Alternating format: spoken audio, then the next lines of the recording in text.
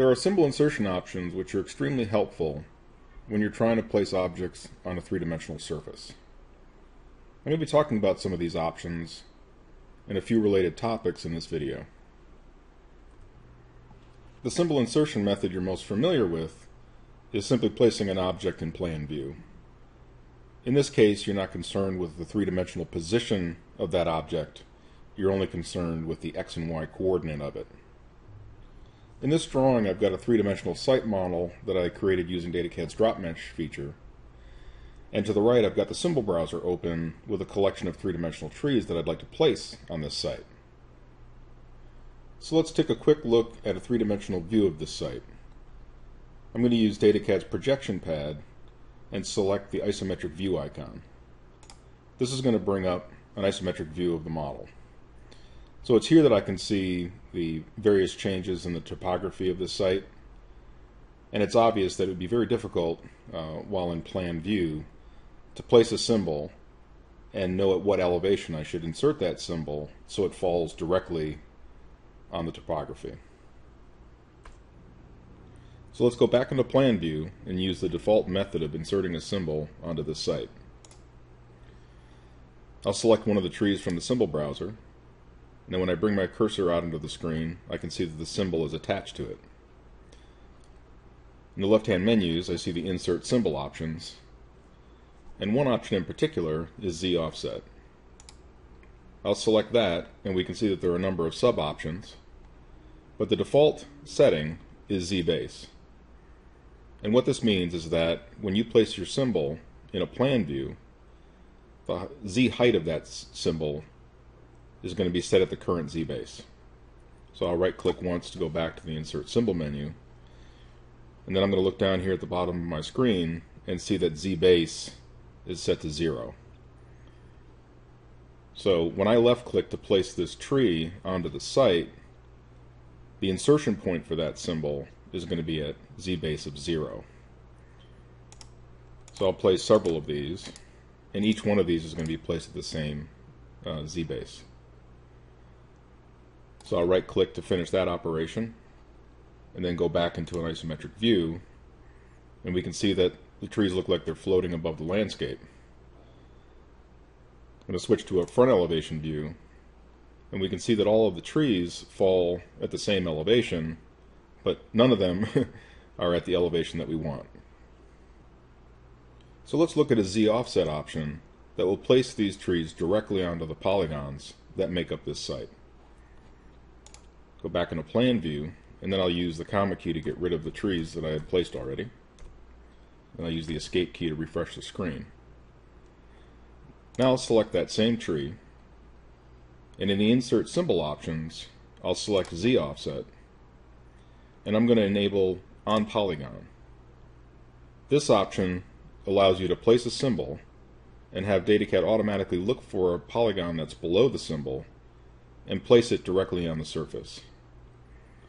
Now you see that Z base is still toggled on, and that's because if there's no polygon found, then the symbol is going to be placed at Z base.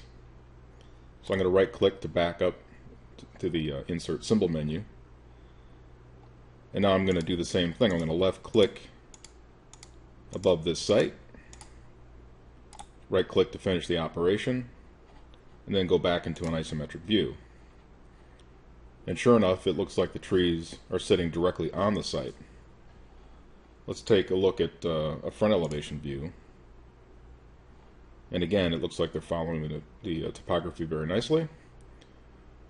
And finally, let's bring up the object viewer and then take a look at the trees. So certainly, that's a very effective way of placing a symbol directly onto a three-dimensional model. But let's look at a few more options. There's another insert symbol option that will allow me to place the tree while I'm in a three-dimensional view. So let's go back to isometric, and then again I'll use the comma key to delete the trees, press the escape key to refresh, and select my tree. Now when I'm in an isometric view and I've got a handle on a symbol, there's an option here that appears called Current View. Now we can see that the orientation of the tree is relative to the screen. Now I could actually place the symbol here and have it fall on the construction plane, but that's not going to be very useful. So I'm going to enable Current View. And now when I bring the tree out on the screen, we see that the symbol is oriented in the same view as the model. And then we also get a three-dimensional cursor, which shows us the X, Y, and Z coordinates. Now I can bring the tree out onto the site and use my object snapping criteria to snap the insertion point of the symbol directly onto the terrain. So I'm going to scroll in to get a little bit closer here so we can see the object snapping points. So I'm getting midpoints and intersections. So I'll go ahead and use the N key, or the middle key on my, middle button on my mouse, and then object snap the tree directly to the surface.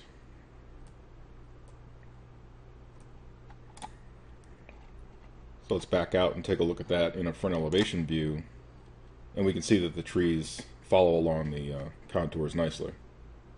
But I'd like to show you a few more tricks that you can use while placing these symbols. Well, we probably don't want to place the same exact tree multiple times in the same exact orientation on this site, because it's not going to look very natural. So let's look at another way that we can place the symbols in a more random fashion.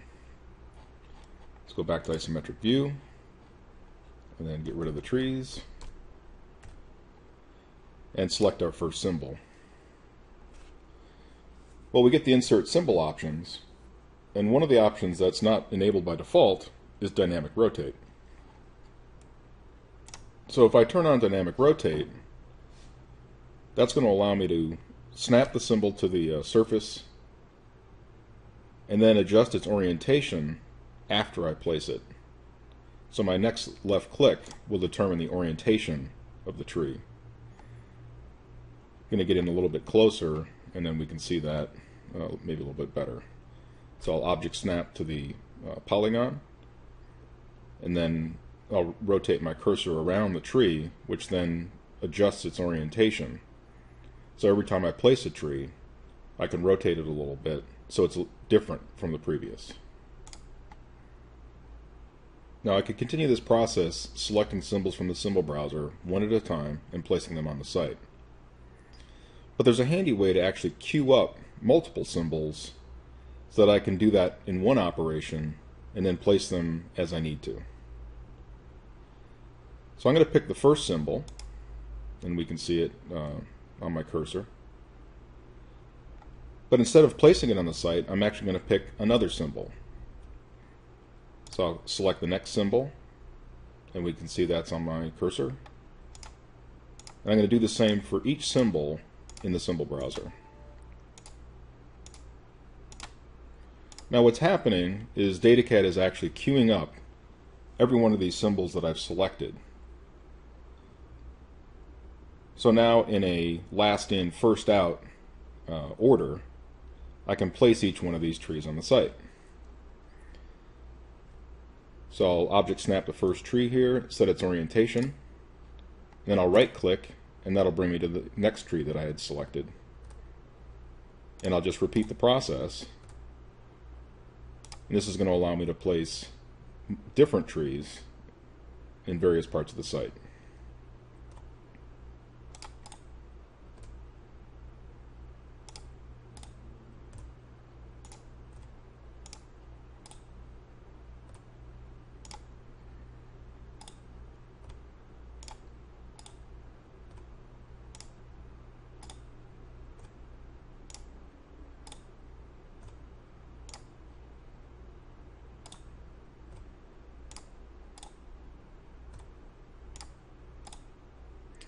So now I'm back to the first symbol that I picked, and I've got one of each tree placed on the site. So let's take a look at that in the object viewer.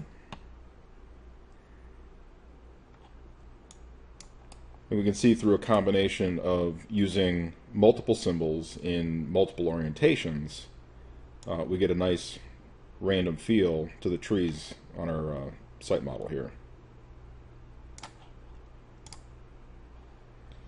So I hope that gives you some insight into placing your three-dimensional objects onto a three-dimensional site using the various symbol insert options. And always, thank you for listening, and if you have any comments or questions, please leave them in the space provided below this video.